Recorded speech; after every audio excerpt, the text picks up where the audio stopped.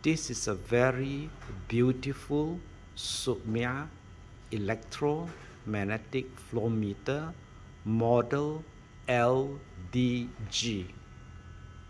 It is a DN100. That means 4 inch.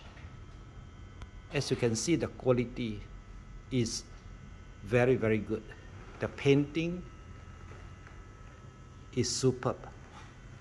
Let's look at 360 degree, and this mag flow is with a 24 volt DC power supply. Let's look inside the lining. You can see the 2 electrodes, one on the left and one on the right, and also one electrode at the bottom. So altogether you can see 3 electrodes. On top there is no electrode. You can see the lining.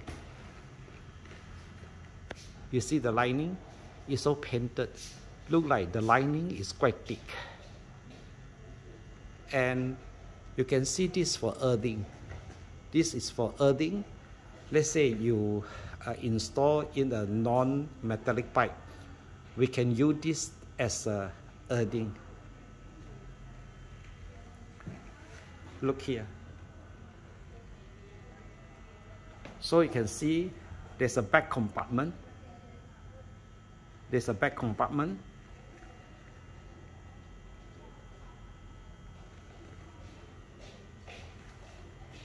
And you can see the 2 cable glands on the left side, and also another 2 cable glands at the right side.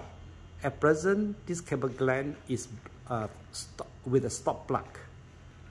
So you can see that this is beautiful, and the price is so much cheaper compared to Siemens.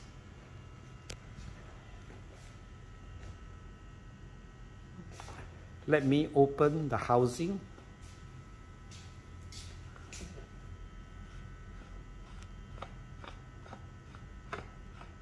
To have a look inside. You can see.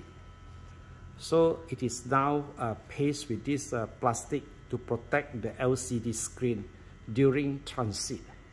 You can see the inside here. Look good.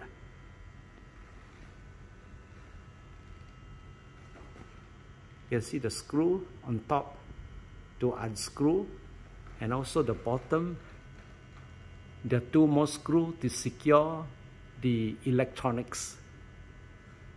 Look very simple, just 4 buttons. Only 4 buttons. 1, 2, 3, 4. Up, down, to the left and return. So far, I think this meter is selling quite well to non-PUB customer. So let's look for opportunity that we can sell more of this electromagnetic flow meter whenever there is a competition against our Siemens or against E&H or ABB.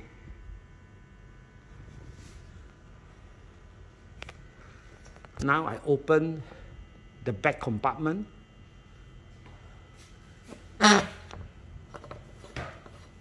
This compartment is mainly to bring in all your cable termination.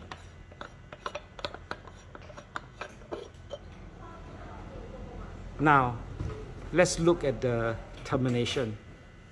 We have 24 volt DC power supply, and it's a 2-wire RS485 Modbus output, and this is an analog 4 to 20 milliamp output.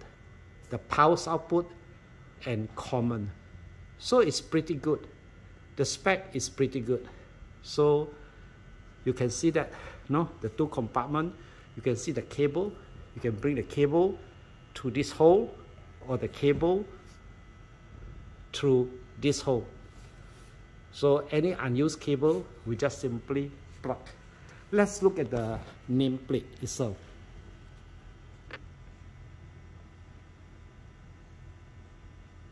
I hope you can see it's a bit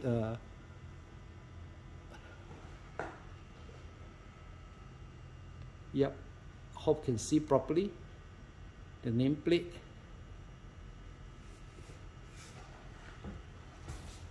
Let me step up. Okay, this is a nameplate. Okay, it's clear. So now let's go 360 degrees again.